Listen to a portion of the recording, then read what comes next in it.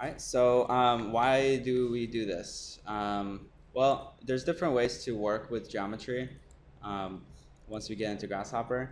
The reason a lot of people use Grasshopper is because of its ability to do parametric design, or its kind of associative design, where the things that you do, all the operations have to be laid out into these nodes. And once you set up a system for your design, you can go back and change any of the intermediary steps or nodes or parameters or values and actually change your design dynamically. So this is what Grasshopper is really known for.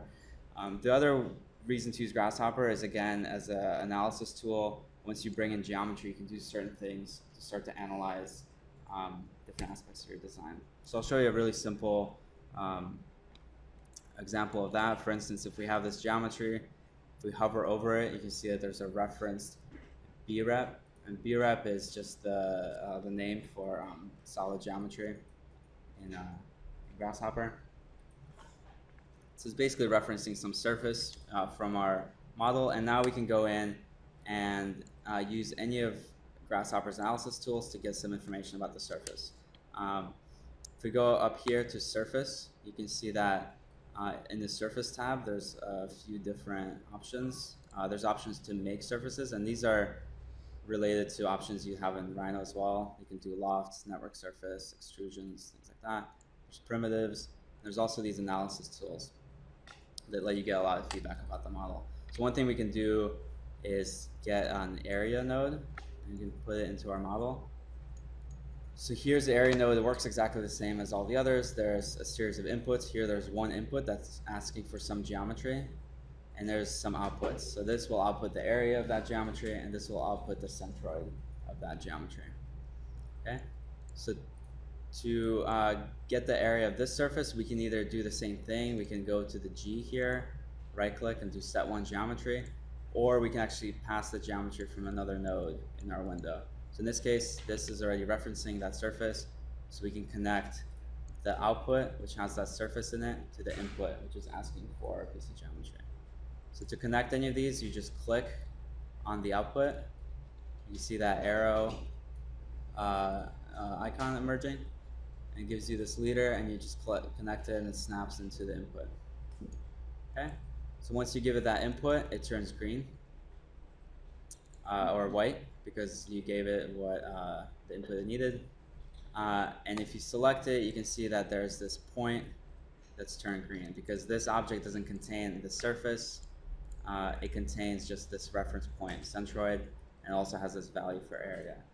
So now we have our surface area of our surface. We can also do the volume. So volume is up here under area. Another quick way, once you get a hang of which nodes you're trying to use, a quick way to, a shortcut to get to these nodes is you can double click on your canvas here and just start typing in the command or the node you want. So here I'm just going to do volume, and it just does a word search and brings up like the most likely nodes. And this is a good way also to find things. Instead of messing around with these toolbars, you can just say, well, kind of want to know the nearest neighbor to something, and then it'll come up, usually with the answer, even if you don't know where it is in your toolbars. Here I'll do volume, just hit enter. It works exactly the same way, and I'll pass the geometry again. So you can see the kind of flow nature of Grasshopper. You can connect the inputs to any number of outputs. Right? You can pass this geometry to an area node, you can pass it to a volume node, and each of these things generate outputs. So here I have a warning. It's saying it's not closed, so it might give you an inaccurate result. In this case, we can use a cap holes node to actually cap that surface. Now you can see that we have the surface here, and we have a new surface here that's capped. Right? And then we can pass that in, and now it's happy. This brings up a good point in terms of how geometry works within Grasshopper, is that when you start to pass geometry through this workflow, through these nodes, it's kind of copied in this virtual environment, right? So when you pass the surface from here to here, it doesn't move into this node. The original one is still here, and it makes a new version that's processed here. So at any one point, anything you've ever made in Grasshopper exists in one of these nodes. And if it's getting too complicated, like there's too many things visible, you can always hide and unhide these nodes. And to do that, you can just right-click on a node, and you can unselect this preview, and it'll hide that object from your preview. A shortcut, sometimes if I'm working on something that's getting very confusing and complicated, you can just select everything, Control A to select everything. And then there's these two shortcuts for shortcut options. If you hit the middle mouse button, it brings up this wheel of shortcuts. Or if you right-click anywhere on your canvas outside of a node, you have the same exact options. And here you can go with preview off, and it'll turn off. See, it goes kind of dark gray. It'll turn off all the preview for all the nodes. And from here, you can turn on just the one that you want to see. So I just have my cap surface. Another option here is enabled. So if you unclick this enabled, it will actually turn off that node in the solution. So whatever's passed here, it won't do anything. This is kind of a dead end for the data. You see now the volume node is complaining because you're not passing in any information. Okay, so now we have our area being generated, our volume. We can visualize these numbers just so we can see them more clearly by using a panel. If we double click on the canvas, go to panel. And a panel is like a text box, and it's really useful for a lot of different things.